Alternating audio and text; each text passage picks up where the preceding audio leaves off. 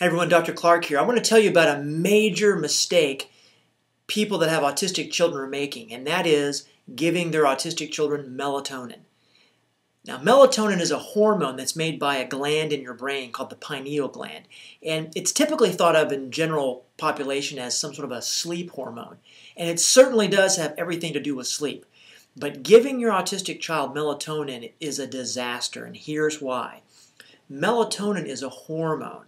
And anytime you give the human body what we call an exogenous hormone, or a hormone from outside the body, and you give it to it, there's a couple things that will happen. The first thing that will happen is the gland that makes that hormone will start to atrophy because it doesn't need to make as much hormone anymore. The second thing that will happen is you will start to lose the coordination and the feedback between that gland and the pituitary and the hypothalamus. You don't want to lose feedback coordination. And the third thing will happen is the body will become resistant to that hormone. So on all three levels, giving your child melatonin is a mistake, and here's why. Melatonin does not work alone. Melatonin works hand in hand with another hormone called cortisol. And it's the ebb and flow of melatonin and cortisol that allow you to have normal sleep. Now, many autistic children have disturbed sleep. Either they don't go to sleep or they wake up a lot. And I know what happens. I mean, I don't begrudge you this.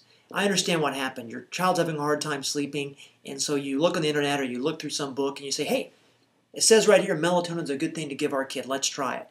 And so you give it to your child and it seems to have a response, and so you think, great. But see, the story you're missing is that that is going to make that child dependent forever on melatonin. And that's just the one side effect of taking melatonin or giving it to your autistic child. The second thing is when you give the child melatonin, the body doesn't know what to do with that. I'll explain. See, melatonin has a couple different functions.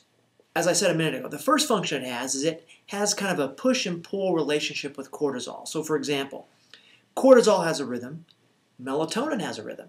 Cortisol is high in the morning and then low at night. Well, melatonin's the exact opposite. Melatonin's low in the morning and high at night.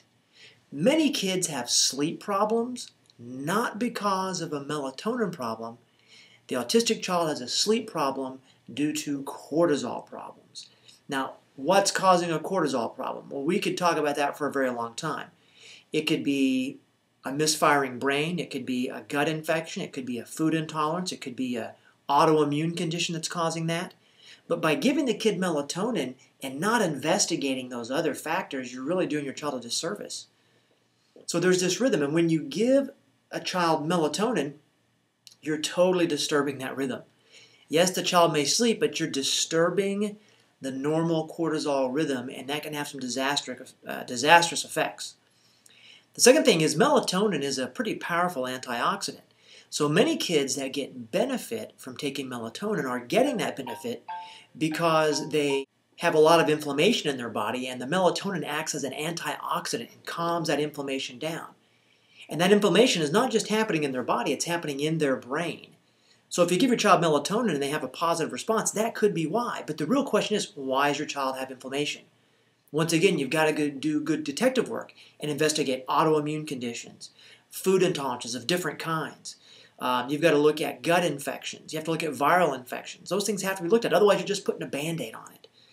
Now, the third reason why an autistic child might seem to get apparent benefit from melatonin, even though this is a total double-edged sword, melatonin is an immune system stimulator.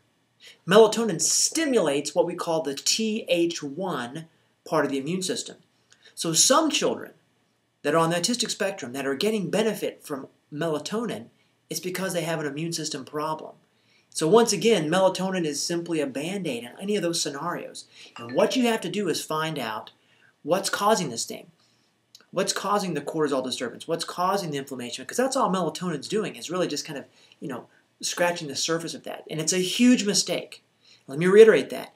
Giving your child melatonin is a huge mistake, because even if you look at the label directions, it says you're not supposed to take melatonin for more than a few days at a time. And I've seen kids that have been taking melatonin consistently for a year. They're probably going to have to take melatonin for the rest of their life.